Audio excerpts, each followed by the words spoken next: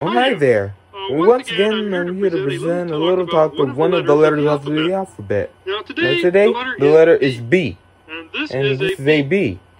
Now, the B sort of looks like a fat man with his belt too tight, you know? And B is a very useful letter. We found the bread and butter and bake. Both these words begin with a B. And here we go again. Okay, well, this is an R. And the R looks like a B with the bottom eaten off of it, in case you didn't notice. And R is just for certain words like rotten and ruined, and the letter P is a nice letter. I mean, it looks something like an R with one of the legs eaten off. Wait a minute! Hey, you! How am I supposed to talk about the letters when you keep eating pieces off of them, huh?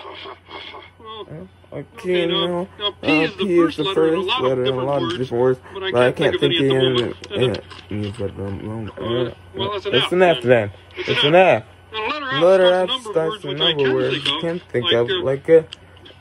Now what? Okay, that's a 1, or an I, or a small L, or a line, or a dessert. You're planning on your point of view. Okay, now you've done it. You see what you've done? You've eaten my letter, you ruined my talk, and you made me look foolish to millions of people on television. I hope you're satisfied, you hairy, ugly